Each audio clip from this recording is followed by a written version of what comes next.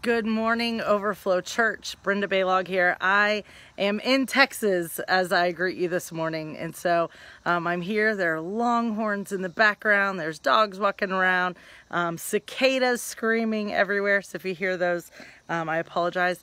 We are in Acts chapter 19, verses 1 through 10 this morning. This is what it says. It says, while Apollos was ministering in Corinth, Paul traveled on through the regions of Turkey until he arrived in Ephesus, where he found a group of 12 followers of Jesus.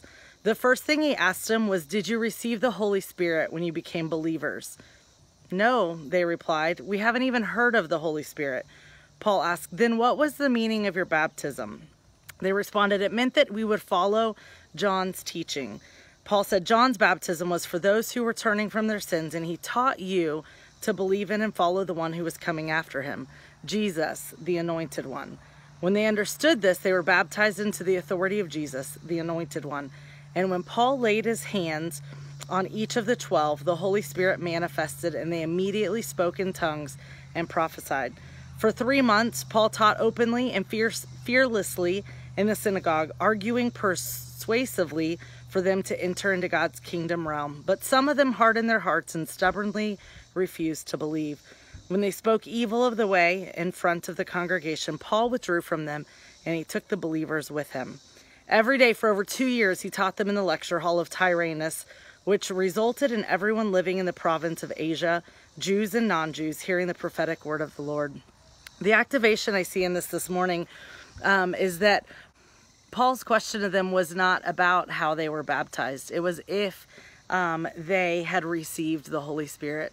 And they said, "We don't know of a Holy Spirit." And it was then that I believe that their faith was there. And as Paul laid hands on them and they believed, and in faith they received the Holy Spirit. And so y'all, I am very aware that there are debates over all kinds of denominations and all kinds of years of study and all that stuff that would argue these points. So I am not going to get in that. Please read up on that. Ask your pastors, all that kind of stuff. But this is kind of what I was thinking on that, is Paul was asking them, basically, do you live your life aware and open to and filled by and guided by the Holy Spirit? That's for you. Are you living that way? It's not the salvation issue of, did you accept Jesus as your Savior? And it isn't what did the Holy Spirit do for you one day back then. And it isn't what did Jesus do for you one day when you got saved. But I think the evidence of the Spirit in our lives and the baptism of the Spirit is, where are we currently? What are we currently doing? What is requiring faith? And what is our standing in that right now? This isn't a thing that said one day back then. This is the evidence is in how we are currently living. So where are you currently living? What are you currently doing that requires the guidance of the Holy Spirit? What are you doing that isn't done on your own strength? That isn't done just in what you know in your head and what you know in your heart, but the belief of the Holy Spirit guiding you and leading you. I'm out here in Texas. Like I said, we're at a cousin camp this week, 14 grandkids, and we're here and we're doing a VBS type Bible study thing.